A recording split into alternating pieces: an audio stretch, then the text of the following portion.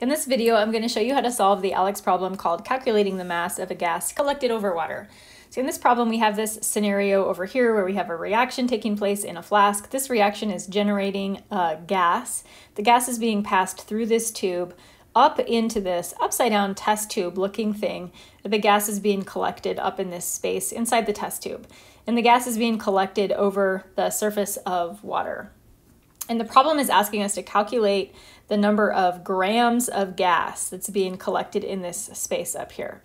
So it's telling us that the area up here, the gas temperature is 40 degrees Celsius. The final volume of the gas is 120 milliliters. And that's the only information that it's just straight up giving us. And then we have to calculate the grams of the gas. We know, because this is a gas problem, that we're going to be using PV equals nRT. N is obviously the variable that we're trying to solve for because we are trying to figure out how many grams we have. The problem is telling us that our temperature is 40 degrees Celsius. We're going to need to convert that to Kelvin, which we can do. And it's telling us that the volume is 120 milliliters, which we'll convert to liters. But it's not giving any information about the pressure. It does tell us we could make normal and reasonable assumptions about the conditions and the nature of the gases. And these normal and reasonable assumptions is where we're going to get the information about the pressure that we need to finish solving this problem. So first of all, because this is an open system, so there isn't like any kind of closure on this container right here, the atmospheric pressure pushing down on this water right here helps to equalize and stabilize the pressure that's in this space up above the gas.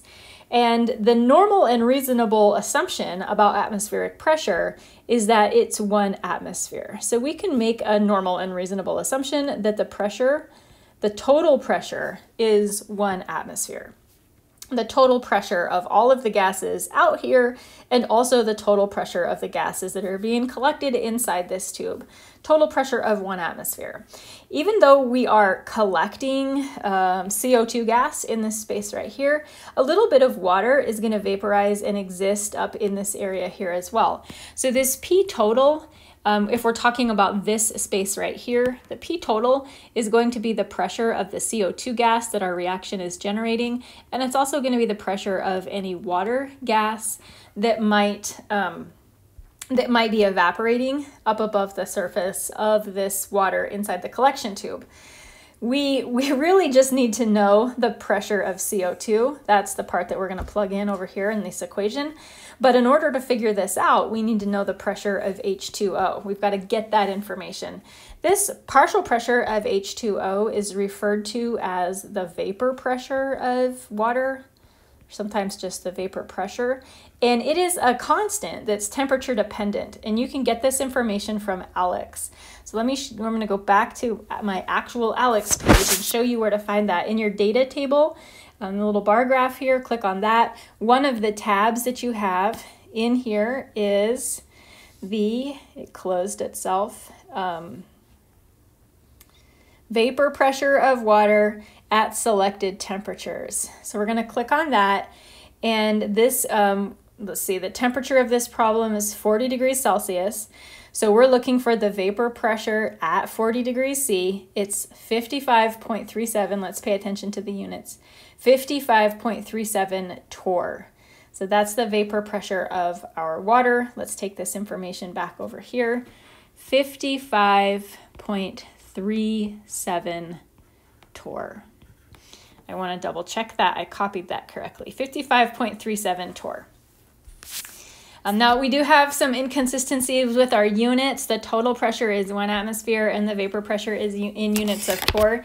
So the first thing that I'm going to do is convert from torr to atmospheres. The vapor pressure is in units of atmospheres, 0.07286. We can use Dalton's law of partial pressure. I'm going to squeeze that down here. The total pressure is the partial pressure of the CO2 plus the partial pressure of the H2O.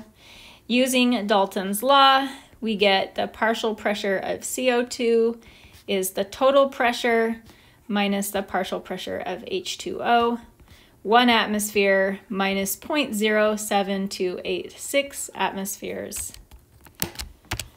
And that gives us a partial pressure of CO2 of 0.927 atmospheres. So we have everything we need to solve for N. Let's get these converted into the correct units. The volume is 0.120 liters. The temperature in units of Kelvin is 313. And we can just plug everything in and solve for N. N is P over V, or P times V over R times T. And would you guys mind if I just left the units off? Like, one of the things that I hate the most about solving ideal gas law problems is the units just make these problems enormous. So I'm gonna leave the units off, and I hope that doesn't devastate you, just to make it take up less space. Now, when you're doing this problem yourself for ALEKS, like I am always warning you, make sure that you're not, like I'm doing, I'm rounding as I go and writing numbers down. Make sure that you don't do any rounding because it really messes with your answers in ALEKS sometimes.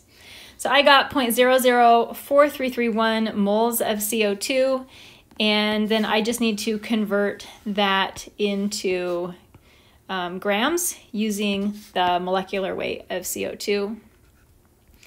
1 mole of CO2 is 44 grams. Again, never round molecular weights for ALEKS because it doesn't like it.